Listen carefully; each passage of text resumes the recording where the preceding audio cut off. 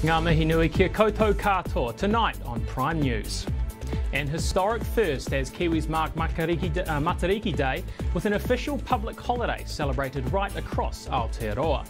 A 41-year-old man is granted name suppression following a stabbing attack on Auckland's North Shore. And how a quick-thinking swim coach saved the life of an artistic swimmer who lost consciousness while still in the water. This is Prime News, first at 5:30. Kia ora, good evening and manawatia a Matariki. Today marks our very first official public holiday to celebrate Matariki, which signifies the Māori New Year. Events kicked off with a special dawn ceremony at Te Papa in the capital. There, Prime Minister Jacinda Ardern told crowds this is our moment in time to come together as one nation. Leighton Hakel was there. The dawn of a new day. A new year for not only Māori, but us all. Heralded by the rising of this special and significant cluster of stars, Ngā Mata o Tiariki o Tāwhiri Mātia, or Matariki for short.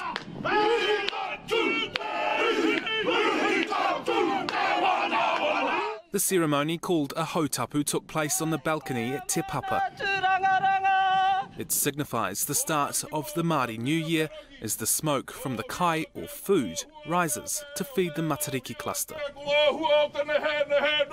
And it was led by renowned expert in Māori tikanga, Sir Pou Temera, who says there are three key messages. Matariki hunga nui, remembering those we have lost in the past year.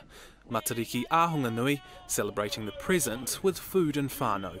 And Matariki manako nui. It is a moment to look to the future and dream about a brighter tomorrow for all of us who call this country home. And it's been a moment, years in the making. Prime Minister Jacinda Ardern first campaigned on the idea at the last election. This is now an official holiday that does not divide us by Māori ancestry or other. Rather, it unites us under the stars of Aotearoa. This is about who we are moving forward as a nation. So this is legacy building, but for all of us. But it was a long road to get here. An advisory group was set up to ensure the holiday stuck to kaupapa Māori, or the Māori approach. Head of that group was Indigenous expert and astronomer, Professor Rangi Mātāmua. I'm elated. I never ever thought that I would be standing in this position, and people around the country have just taken it on with such zeal because of the principles and the values that underpin this holiday. This morning's ceremony was broadcast right around the country on many different platforms. A first and a clear display of the Matariki message. The stars of Matariki are slightly different in their position, size, brightness, and what they represent. Yet, regardless of their individual characteristics and purpose, this morning they rose together as one cluster, as one family. This is the message of Matariki to all of us. Events are happening around the motu, or country, promoting togetherness. I believe that this is the first reintroduced Indigenous holiday anywhere in the world. Today, a turning point for not only us here in Aotearoa, but everyone across the globe. And reporter Leighton Hakel is on Wellington's waterfront tonight. Leighton, are the celebrations continuing? They sure are, Michael. There are thousands of people down here on the waterfront. There is so much to do and see. There is a Fire and Lights festival, as you can probably tell behind me. There are food trucks. People are just really enjoying each other's company and having a good night. There are more expected as well, with the fireworks kicking off at just after 7, although it has been a bit of a controversy. Some Māori leaders advised against the fireworks, saying it wasn't quite suitable to celebrate Matariki, but despite the controversy, the council went ahead with it, and it certainly has brought a lot of people out and about in Wellington tonight, and it's a great way to round off our first public Matariki holiday ever. It certainly is. Leighton, tēnā koe. And Matariki celebrations were of course held right across the country. In the South Island, a po was unveiled and trees planted to celebrate the opening of Takapuneke Reserve in Akaroa. While in the North Island, under a campfire on Great Barrier Island, descendants of Kaua Marae marked the occasion with a ceremony giving offering to the whetū of Matariki. And back on land in Auckland, many spent the day with friends and family. Just all here at the park celebrating together in native grounds. Celebrate it with all our whānau. We've had an awesome day and so nice that we can be able to celebrate and recognise what's all the history behind it. A man has appeared in court charged in connection with the stabbing that left 4 people injured on Auckland's North Shore. As Adam Hollingworth reports, police have today repeated assurances that it was an isolated incident. 24 hours after a stabbing spree sent 2 beautiful North Shore beaches into lockdown, plenty were back at play. There's always lots of people walking along the beach and, we just don't see anything here. So, it just seems like it was quite a random act that, just wrong place at the wrong time. We knew that it was going to be safe down here today. You normally walk along here? Yeah, we walk along here a lot, and have done for years. So it was a bit close to home. We decided not to walk yesterday, so we were thankful we did. But others voiced concerns that the tranquility of the usually quiet suburbs has been erased. This is one of the nicest areas to live in Auckland. Everybody looks out for one another. There's never a problem here. It's sad to see people getting pressure on them like this, causing this sort of thing. We've spoken to the family of one of the victims on this street, who say they're being comforted by friends who've been visiting her this morning, but she doesn't want to talk about her ordeal just yet. The family of another woman who was stabbed told Newshub she was okay and had given a statement to police. 4 people were injured in the attack before members of the public intervened at Mairangi Bay. The man whose crutch was used told Newshub 5 or 6 people ended up following the assailant. One of them asked to borrow the crutch before he and another man with a stick simultaneously hit the attacker in the leg and head, breaking the crutch and knocking him out. The attacker was taken to hospital and placed under police guard. A 41-year-old Murray's Bay man has appeared in court charged with 4 counts of wounding with intent to cause grievous bodily harm and 1 count of assault using a knife as a weapon. He'll next appear in court in 3 weeks. Police say they've maintained an increased presence in the area as the investigation continues. Adam Hollingworth, Prime News. It's estimated around 270,000 people are in desperate need of emergency shelter and food aid following the 6.1 magnitude earthquake which struck Afghanistan. More than 1,000 people were killed and entire villages were completely destroyed, forcing many families to now live in makeshift tents. CBS's Charlie D'Agata has the latest. An orderly line of men prepare a row of graves for the victims of the earthquake. A stark contrast compared to one day earlier when rescuers were forced to dig with their bare hands in a desperate search for survivors. A lack of roads to the remote area meant shuttling the injured away by helicopter. At least 1,500 people have been injured, many left fighting for their lives. There was a rumbling and the bed began to shake, Shabir says. I'm sure 7 or 9 people from my family who were in the same room as me are dead. The earthquake struck one of the poorest regions of one of the poorest countries on the planet. Decades of conflict, government corruption, and now crippling sanctions have brought Afghanistan to its knees and left the Taliban begging the international community for help. Many aid groups fled the country after last year's Taliban takeover. It's in a country that's already on the brink. We know that. It's food security situation is where we're talking about. We're close to a famine-like situation. People are really already hanging on by a thread.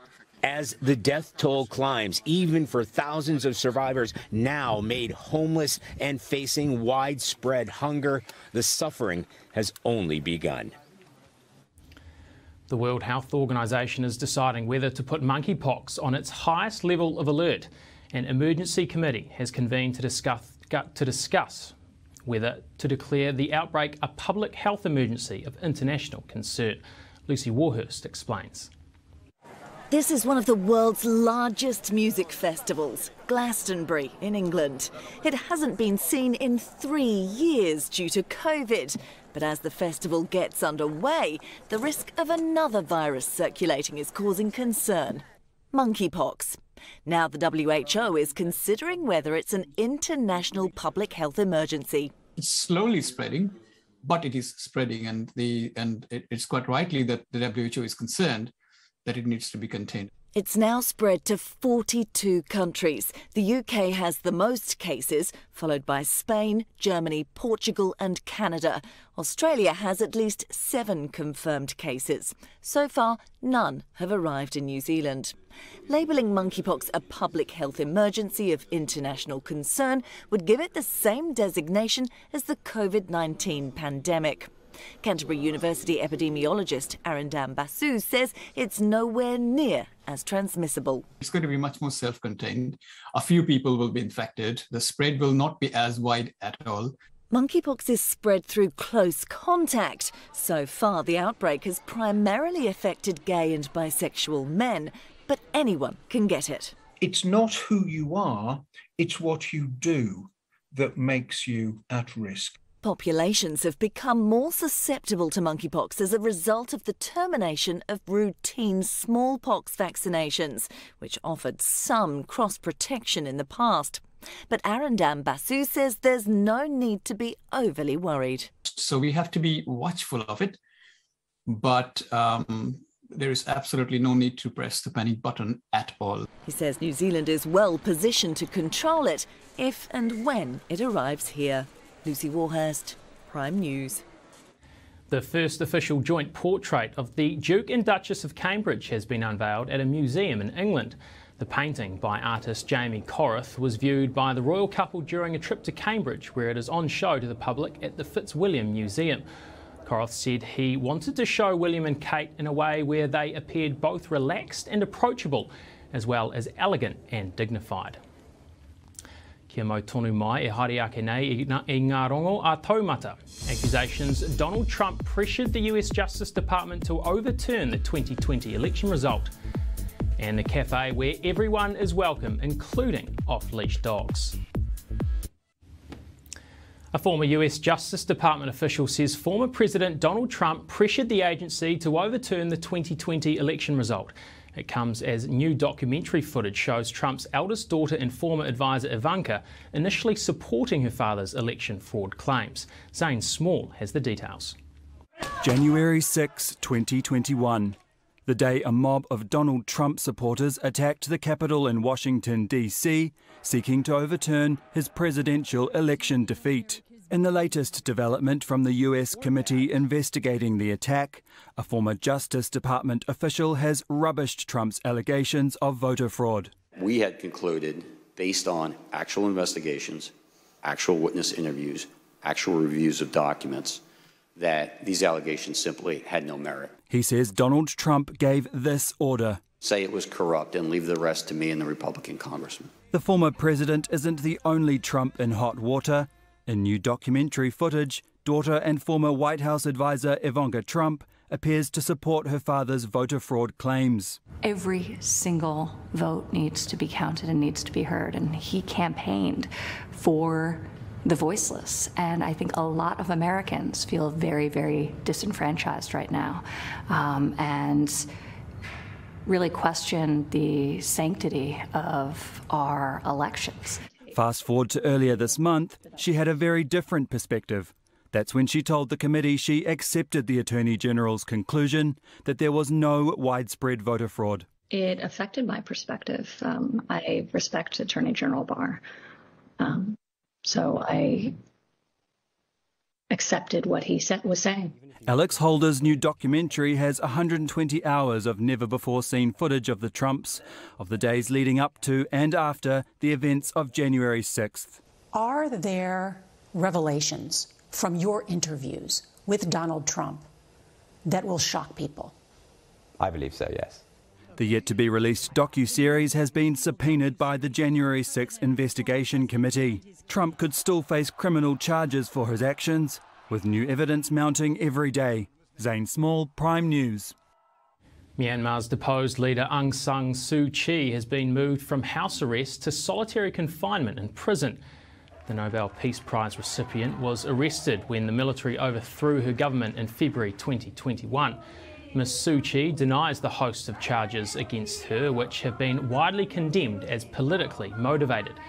The military government says the move is in accordance with criminal laws in Myanmar. Well, a quick-thinking coach has saved the life of a competitor at the Swimming World Champs in Budapest.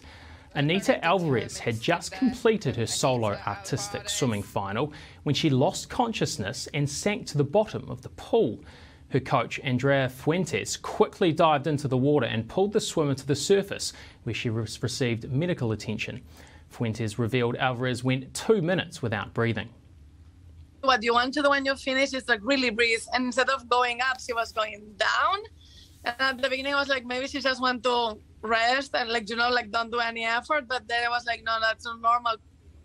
Alvarez has since recovered, but is yet to decide whether to take part in the team event. It's not the first time Alvarez has fainted while competing, having previously passed out at an Olympic qualifying event in Barcelona last year. Well, the appetite for frogs' legs amongst French and Belgians is driving some species to the brink of extinction. Europe imports as many as 200 million wild frogs every year from Turkey and Indonesia, contributing to a serious depletion of native species. Scientists warn the Anatolian water frog could be extinct in Turkey by 2032. They say frogs play a central role in the ecosystem as insect killers, and when frogs disappear, the use of pesticides will increase. A cafe in New York has literally gone to the dogs, operating as an off-leash dog cafe. The owners of Black Lab Cafe saw an opportunity for people to enjoy dining together with their pooches, saying they're not fans of having dogs tied up outside. Given the furry friends are off-leash, they're able to interact with mates, but a full glass wall separates them from the food to comply with health and hygiene laws. O kia mau tonu mai, e hariaki nei ngā rongo a taumata. We have your weather, and in sport, the dismissal that has to be seen to be believed in the third cricket test between the Black Caps and England. Turn it up with a new Suzuki Ignis and Prime News Sport. The Kiwis put the finishing touches to their preparations this morning ahead of their long-awaited international return against Mate Ma'a tomorrow night. Mount Smart is officially a sellout for the game, with a sea of Tongan red expected in Auckland. Kiwis veteran Kieran Foran's expecting a massive occasion as rugby league finally makes its big return to the stadium. We, as they say, a sea of red, I would dare say, but it'll be a great atmosphere, something we're all looking forward to. It's just, I think it'll be a really special occasion. Kick-off tomorrow is 5:20, while their female counterparts, the Kiwi Ferns, face Tonga at 3:10. Well, England's cricketers will be sick of the sight of Daryl Mitchell and Tom Blundell by the end of the Test series with the Black Caps. For the third straight match, the in-form pair rescued the Black Caps with a partnership of over 100 runs. Luke Robinson wraps up the opening day's action from Headingley. It was the worst possible start for the Black Caps. Brilliant from Broad, he set the tone. Tom Latham out for a duck in the first over.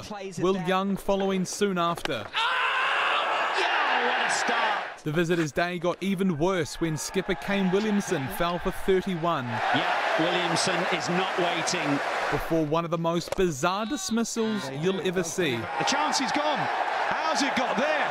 How has it got there? Henry Nicholls shot ricocheting off Daryl Mitchell's bat into the hands of Alex Lees. Oh.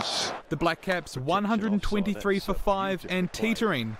They look to their informed duo to salvage the innings. Mitchell and Tom Blundell are the only two Black Caps to have scored over 150 runs so far this series. That sweep and hard along the ground for 4. They needed to fire once again, and they did. Lovely. Mitchell going past 50 for the 4th time in 5 innings. And does so in fine style to bring up another half century. As the pair put on an unbeaten 102-run partnership to get the Black Caps to 225 for 5 at stumps. And it's been Groundhog Day. England excellent, England dominant, and then those two, Blundell and Mitchell, come together. Mitchell eyeing a third straight Test 100 on day 2 at Headingley. Luke Robinson, Prime News. Roger Tuivasa Sheck is still adapting to the 15-man code, just 1 week out from the All Blacks clash against Ireland. The former Warriors captain has completed his first ever ABs camp as the team wrapped up in Northland today. Tuivasa-Sheck admits although he's learnt a lot over the week, there are still some aspects of the game he needs to work on before next Saturday night. Just trying to understand the breakdowns and trying to tackle these 120, 140 kg props, so that's probably been the toughest, is understanding the defensive systems and the breakdown. The two teams last met in Dublin last year, where the Kiwis were defeated 29-20. Ryan Fox has continued his red-hot form on the European Golf Tour, firing an opening round 6 under par 66 to be firmly in contention in Germany. Fox carded 3 birdies in his final 5 holes of the day to finish in a share of 4th, 4 shots back from leader Hao Tong Lee. Winning earlier in the year took the pressure off, and I can just go and freewheel it and kind of play like I don't care. Obviously I do care, but you know, there doesn't feel like there's as much pressure on the golf course as maybe what there was the last couple of years. Meanwhile, Lydia Ko carded an even par 72 in the first round of the Women's PGA Championship in Washington. South Korea's In-ji Chun leads the field after posting a record-equalling 8 under par. Former New Zealand Breakers star Osmang Deng has been drafted into the NBA, picked up by the Oklahoma City Thunder. The French forward was selected 11th by the New York Knicks before being immediately traded to the Thunder. Deng follows in the footsteps of former Breaker RJ Hampton, who was drafted by the Orlando Magic in 2020. And the Magic had the first pick today, selecting Paolo Banchero from Duke University. Well, time now for a look at the weather. A trough with embedded fronts spread across the country is bringing with it cloud and rain for much of Aotearoa tomorrow. There's a chance of thunderstorms and hail for Auckland, but it will at least be fairly warm with temperatures between 17 and 18 degrees. Morning rain should clear for Tauranga and the Hawke's Bay, leaving a partly cloudy rest of the day. And it's the same for the other side of the island, except for some possible thunderstorms and hail in New Plymouth in the afternoon. The capital can expect some rain with their breakfast tomorrow, and then some showers to linger in the afternoon. Some possible heavy falls before dawn on the west coast of the South Island, with a chance of a thunderstorm in Westport. But it's mainly fine on the other side of the Alps, with Kaikoura and Christchurch set to hit 17 degrees. And in the deep south, it'll be a chilly start for those places inland, with a spattering of showers elsewhere as winds turn southerly in the afternoon. Thunderstorms in Samoa are the only blip in an otherwise fine day for our neighbours all over the Pacific Ocean. And that is us for this Friday, the 24th of June. I'm Michael O'Keefe. Till next time, mā te wā, pō Mārie, good night, and manawatia a Matariki.